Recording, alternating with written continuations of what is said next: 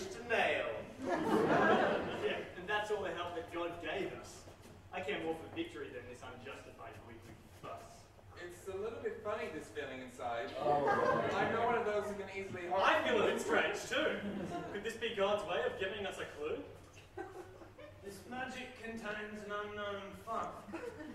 Someone is trying to mess with us and junk. You mean someone's magic's intentionally wasting our time by forcing us to speak in this insipid rhyme? We will not be able to find the Grail impaired by this major communication fail. What the hell is going on? He seems unaffected by the rhyme. I hope we don't talk like this for a long time. Oh, well, I get it. The Rudy isn't important enough to get a curse put on him. Actually, I believe this because you're not human, or technically even a member of the band. Mate! You're sorry, mate. You're an extra. You don't even get an opinion, alright? Fuck it wrong.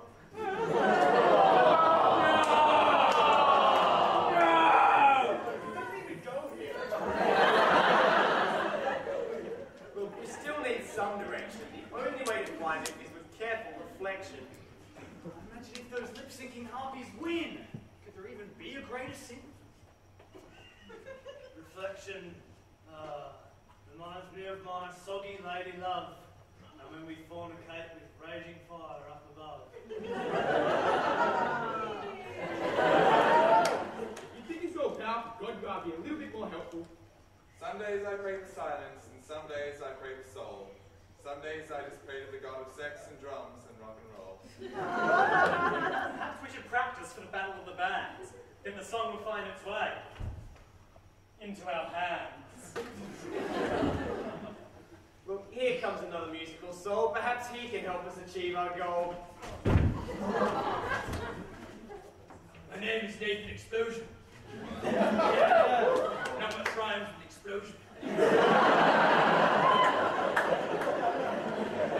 Lead singer of Death Clock. I know you well. Can you help us out of this? Because that'd be swell. Stitch in time will save 9, but the 6 will be saved by that which does not rhyme.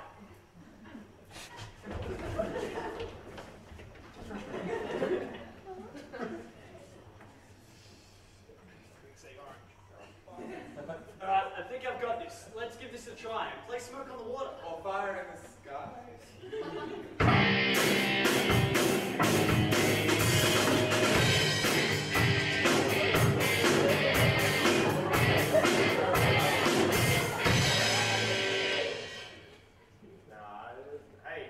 Hey, it's working! Yes! Very clever, Lancelot. Come on, do you get it? Yeah! Yes!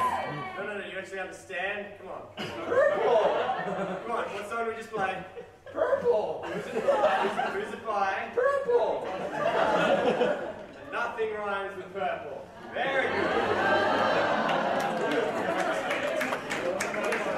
Look, I know I said Monday night's audience was horrible, but they got that far.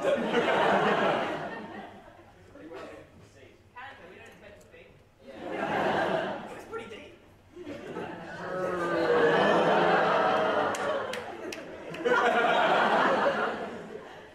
Well, when me and my moist beauty partake in some hippie letters,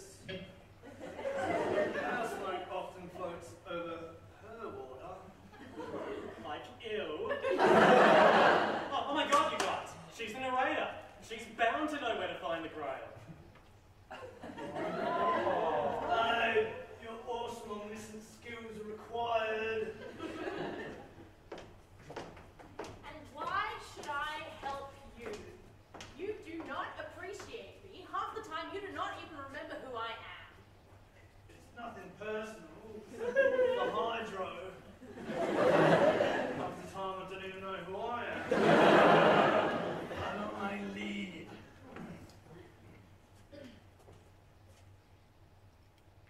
Oh! God, it's hopeless, isn't it? Lady Green will find the Grail before us and become the most respected and powerful woman in music. What? Ah!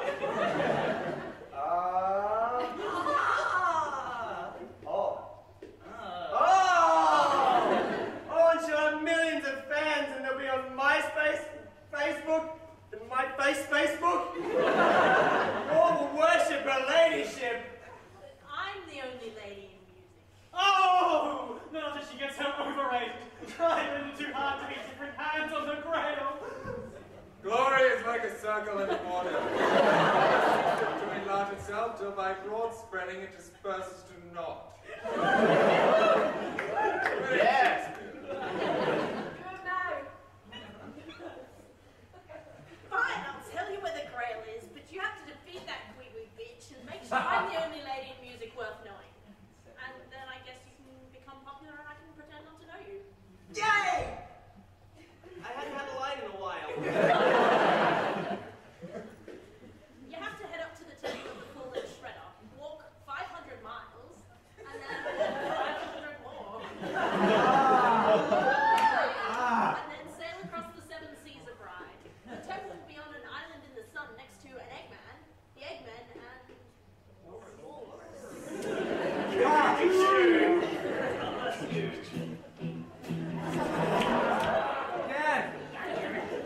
I'm better than any song.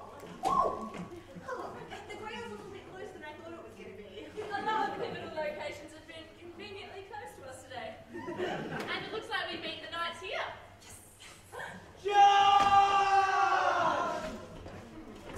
I don't think so, bitch! You better get yourself some bigger pants, Squeak, because soon I'm going to be in them too.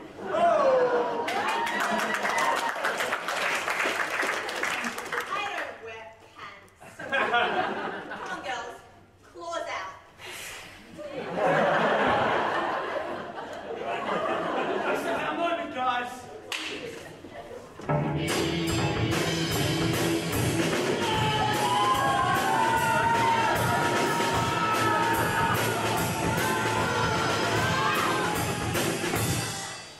Get your head.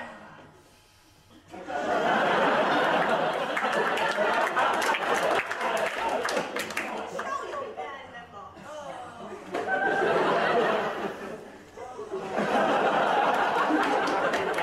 Get your hands off it. Never. Give it to me. Yeah, I'll give it to you. Give her what? Puppies! Everybody calm down! We need to prioritize our inventive goals to maximize the potentiality of synergistically achieving this outcome. What? Just take it. There's only one way to settle this, guys. Oh, yeah. Tug of war. Let's go! Dumb bitch! His fault. Can't play a song with this. Well, at least you got the good half. We'll never win battle You'll get again. your good half as well. You wish you had my good half. She doesn't have one. Battle. We're never going to win the battle of the bands now. We've got half each. Tie. Well, actually, only if both halves are activated. What? Well, to use the Holy Grail, you have to activate it. So, I guess whoever activates their half first wins. Young man, I demand you tell me how to activate this Grail. It's better not involve planetary alignment, Galahad. Well, no. Audience cheering usually does the trick. Woo! Not yet.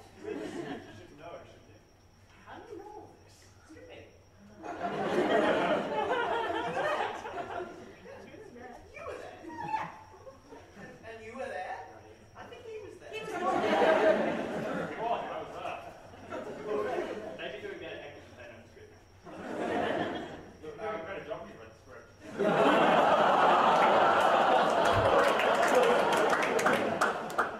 Maybe he should be up to us now. When and where was this battle of the bands you mentioned earlier? Oh, okay. Spoilers. I sort of kind of just made it up in the heat of the moment back in scene 4. So I guess we could just have it here and now. Yes. Yeah. Yeah, they seem like that. That's efficient. I like efficient. Shut up! You will never win Battle of the Bands. We're taking you down, Gregory.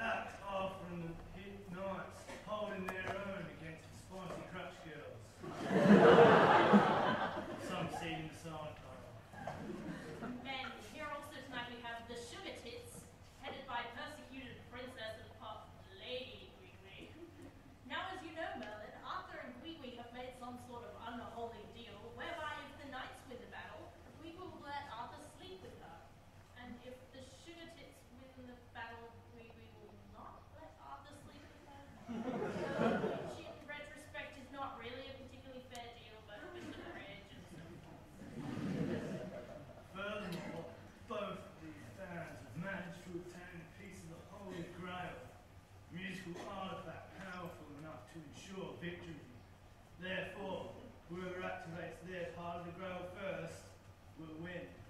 That's right, and the Grail is activated by audience cheering, so when you cheer for one of the bands, their Grailometer moves towards the activation threshold, marked in red.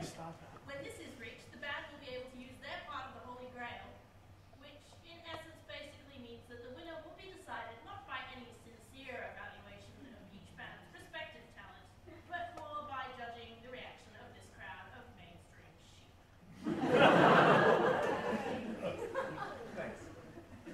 Yeah, they do look like pretty square dudes. But anyway, man, the main thing is, like, once each of these totally rad bands have done their thing, you just gotta, like, let go. You just gotta let out how you feel. And then, like, whoever felt the most love at the end is more awesome. For